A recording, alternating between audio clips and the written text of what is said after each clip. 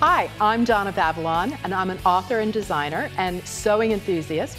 And today I'm going to show you two really fun projects that you can make for traveling. The first one I want to show you is a lingerie case. And I know it sounds extravagant, but it's really a neat little thing to take with you.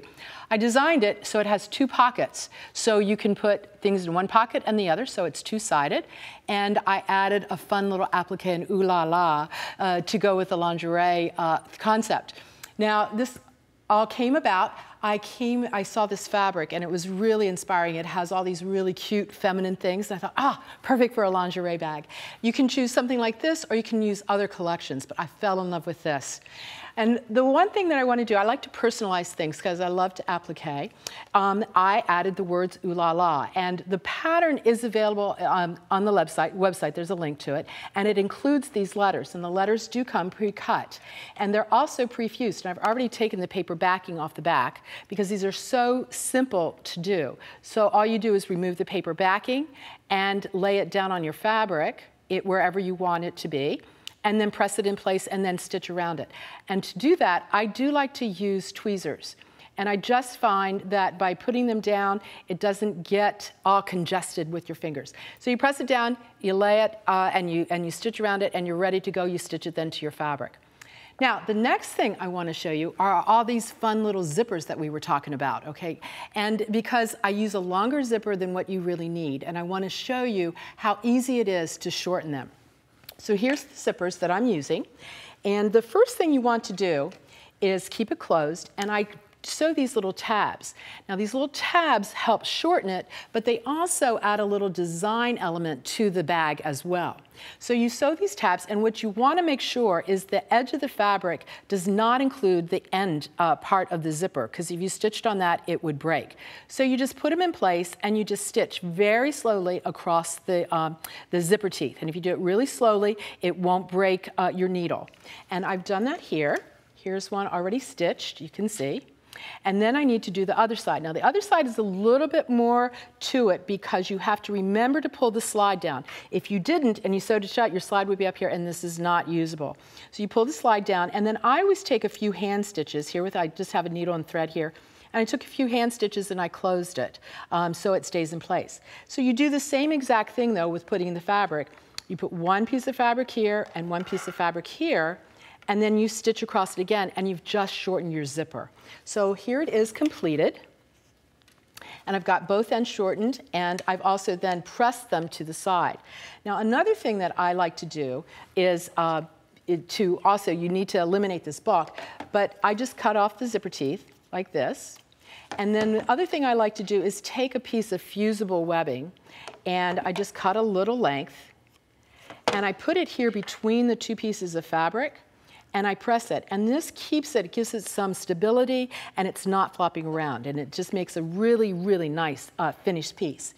And here it is, both edges I've done, and it's all fused together, and then all you have to do is just trim this to make it narrower, like I've done right here, just very simply. Now, I'm not cutting the length yet because it just makes it easier to cut at the end when you're sewing it all together to clean it all up, so it's a really neat edge. So it is a little bit longer than I need. Now, one thing with this project, what I want you to do, you do two zipper ends, and you do like two halves of them. But what you want to make sure of is that one zipper goes one way and the other zipper goes the other way. The reason this is because when your lingerie bag closes, the zipper tabs are not on top of each other, and it just closes neater. If you forget about that, don't worry, but it's a really nice little tip. But you can see how I've got this unit all completed. To complete this then, here I am with the two pieces of fabric. Here's the zipper that's been trimmed. And then I have two facings on it.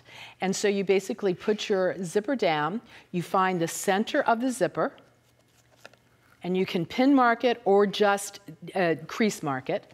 And the same thing with your fabric. And you match them. You match the centers to the centers like this. And then the other side, you put behind it right sides together. And then you're ready to stitch. Now, the one thing you do need to be aware of is this zipper, the zipper pull. You need to be aware of where that is. I like to start with it down a little bit, and I'll come back to that as I stitch it. So we're gonna put these together again, and I'm gonna take it over here to the machine. Now, the machine already is set up with a zipper foot. And and I have it on the right-hand side. And so you're gonna put all of these layers together, and you're gonna sew it with one seam. So let's start this down, and I like to start with the needle down, and I push the presser foot, and we start sewing. Now sew slowly. Don't rush this, because you do want it to be neat, and you don't want to reverse sew it. And we're gonna sew, and I'm into the tape right now. And when we get down here, it's very, very smooth because the zipper pull is out of the way, but we're gonna get to that zipper pull in a second. And what you need to do is stop, like right about here, take the zipper pull and pull it up, but let's raise the presser foot, get the zipper pull out of the way, and then you just continue sewing. Once you get this completed, you make 2 of them, and then you add it to the middle part of the bag right here. You have the top one and the bottom one, you sew it to the middle part. Then you put the front side on and you stitch it around, and you have a complete lingerie bag. Okay, now I'm gonna show you how to do a travel neck pillow. Now the pattern for this is available, it's a free downloadable, and when you download it, it has 2 pieces of paper to it that you do have to connect. So you want to cut it out on the dark black line, and then there's dots here that I've placed, and you just match them up and tape it together, and that's all you need for the pattern. On the pattern, there's also a line that says, make sure it goes this way for the nap, so once you decide it. So I have the nap going this way, which means it's going to be smooth coming down over my shoulders. So you place this on the fold, and you pin it in place, and you cut it out. Now, I only cut out one, and I'm going to show you why in a little bit, because I've got a trick for you. I want to personalize it. I'm all about adding initials. And so what I did is, since this is a knit, and I'm adding a woven fabric initial, I put a piece of interfacing on the back.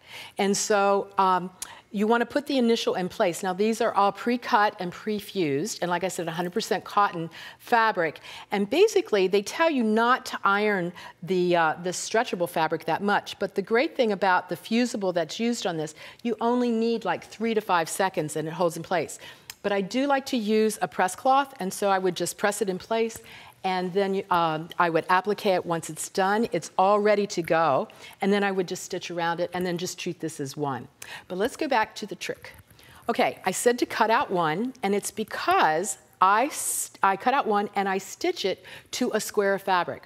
I found that if you put the 2 together like this, it stays together better because it wants to jump around, and I think you have more control on this.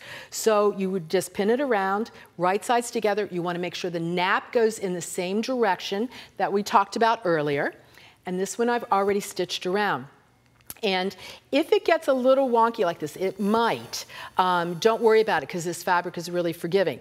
Now, one of the tricks, though, that you do need to do is use a walking foot.